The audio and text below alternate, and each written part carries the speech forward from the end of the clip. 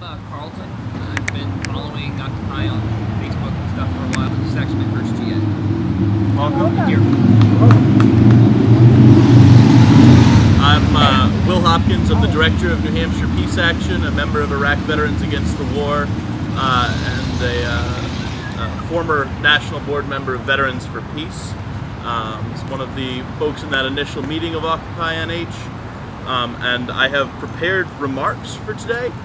They'd probably take me a little more than 2 minutes to read, but not much more. I don't think the people they were intended for showed up to this particular GA. Wait, I'm not sure which way I should go on that one.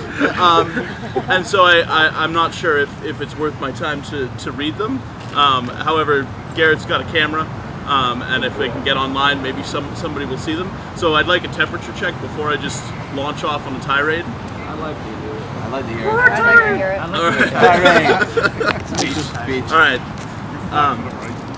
When I talk to people anywhere in this country, I see a set of common values.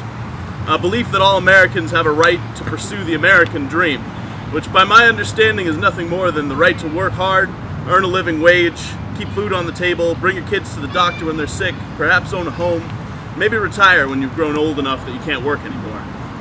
People are sick of war. It's not that we Americans are a peaceful people, I'd say far from it, but people only want to go to war to defend this country.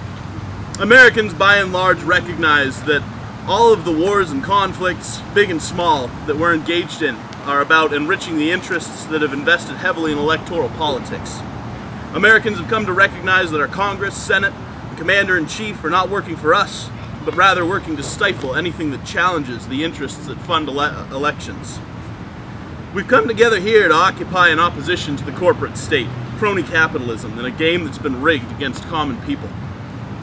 We let the same interests who pick our politicians make the news, write the story of our country, and let us hear only the narrative approved. They've manufactured a world where the left is MSNBC and the right is Fox News.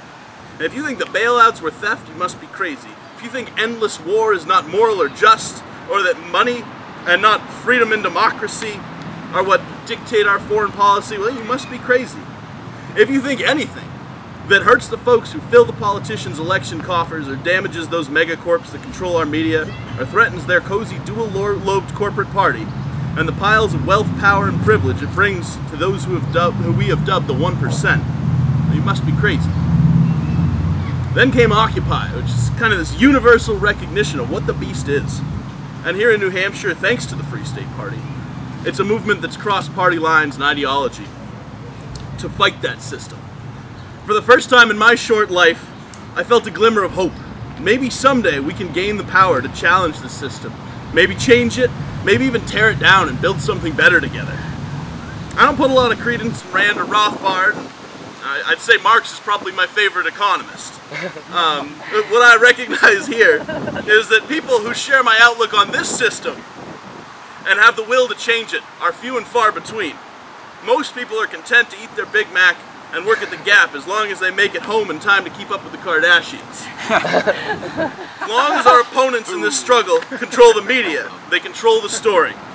As long as they control the police, local, county, federal, secret, and public police, as long as they control the military, they control an absolute monopoly on violence. And we who understand how this system works and dream of justice, whatever that means to each of us, are few and have little power against all that light and sound and all those guns and all that money. What I'm trying to say is this: the American dream has been destroyed. There is no more upward mobility because the haves make the rules and the have-nots have no say. I killed people in Iraq. People who were just trying to defend their homeland from foreign invaders. And I have a lifetime worth of penance to pay. I intend to pay it fighting the corporate state. I intend to fight as long and as hard as I can. I don't think any of us can afford to exile, schism, or expel anyone who challenges that beast. I've made a personal and absolute commitment to nonviolence. But figuratively speaking, we have a long war ahead of us. And we are desperately outmanned, outgunned, and outfinanced. As far as I'm concerned, we need every blade we can call up. And we're still hopeless underdogs. I'm a raging, bleeding heart liberal.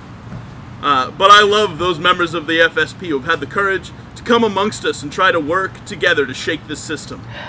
I know there is hurt from the schisms, but if any of you will still stand with me and with us, I believe we can be an example to the rest of the country and the rest of the world.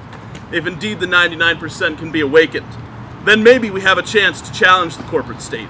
For surely, if we cannot accept that other people in this movement hold other viewpoints, we don't stand a chance.